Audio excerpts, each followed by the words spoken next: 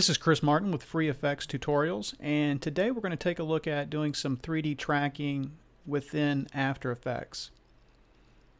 So here's the end result.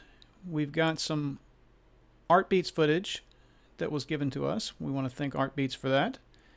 And we have motion tracked it or 3D tracked it here in After Effects to get the logo to stay in place. Alright, so that's what we're going to do. Now to get started with this, I took the ArtBeats footage and just dropped it into a new comp, and then I'm going to right click on the footage, and you can't see it here, it's off screen, but it says track camera. So I'm going to click on track camera, and it's going to go through this process of analyzing the footage. Now this is going to take a few minutes, so I'm going to go ahead and pause the video. When we come back, we'll move on. Alright, so we're back, and if we run through this, we can see that we have all of these little points all over the footage. And the good news is they seem to be sticking in place while we're scrubbing the footage. Alright. Another thing that you can take a look at is over here in the Advanced tab, we have a 0.45 pixel average error, and it seems to me that anything below 0.5 generally is a good track. So the next thing that I want to do is come over here and decide where I want my text to be. So if you just move along here, you can see that you get this little target, and you can choose any place. So I'm going to try and find something that I think lines up with the mountainside pretty well. I'm going to right click, and I'm going to click on Create Shadow Catcher, Camera, and Light. And you see that we get these three new items here. Now if I click on the shadow catcher, you can see that here's where the shadow catcher is. Right now it's invisible, but this is what's going to cast the shadow on the side of the mountain.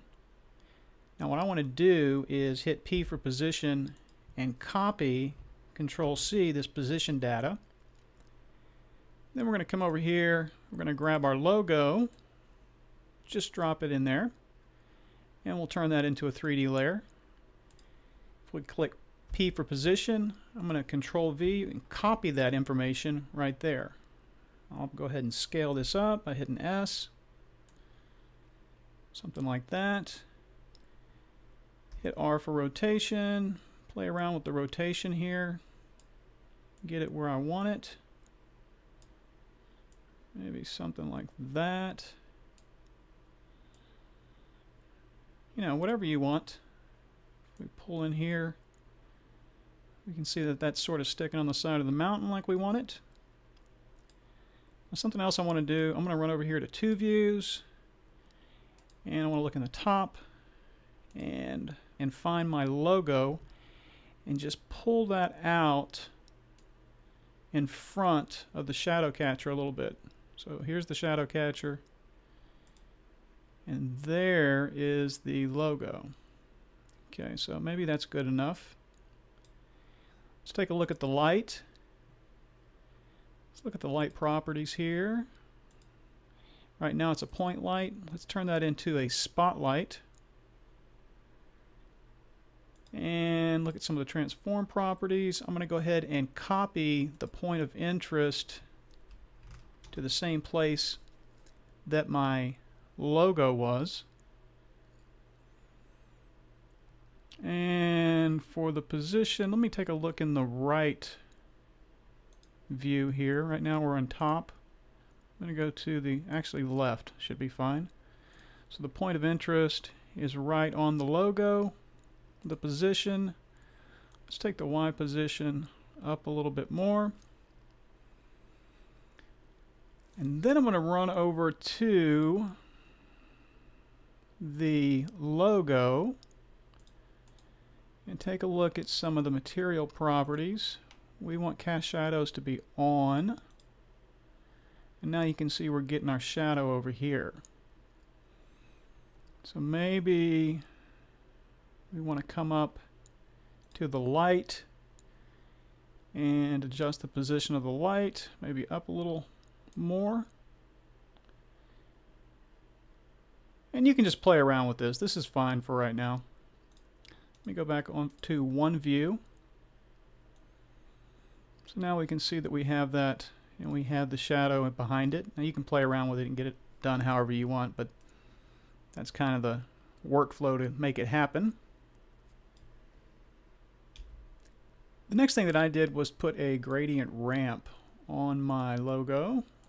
So I'm going to type in ramp, look for my gradient ramp, drop that on there, and you can change this to whatever colors you want. I'm going to do something like a gray to a darker gray, something like that. The last thing that I did was to come over here, put a new adjustment layer in here, and in the adjustment layer I went over and got my Real Smart motion blur, pop that in there so that we've got some motion blur happening in here.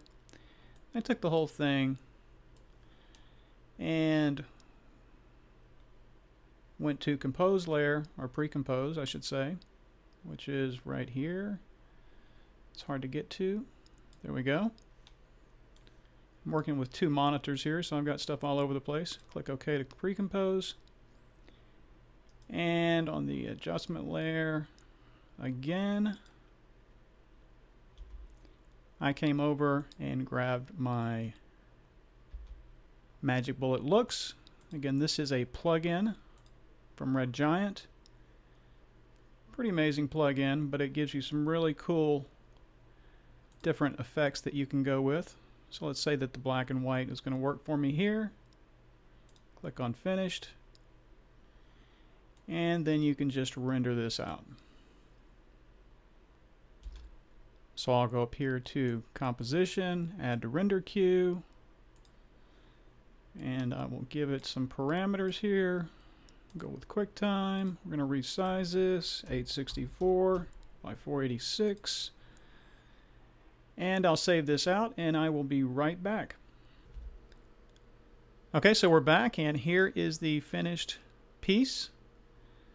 So we took the footage in After Effects and did some 3D motion tracking and took a logo and just put it in there, and looks pretty good. Alright, so I hope this was helpful and I will see you guys next time. This is Chris Martin with Free Effects Tutorials.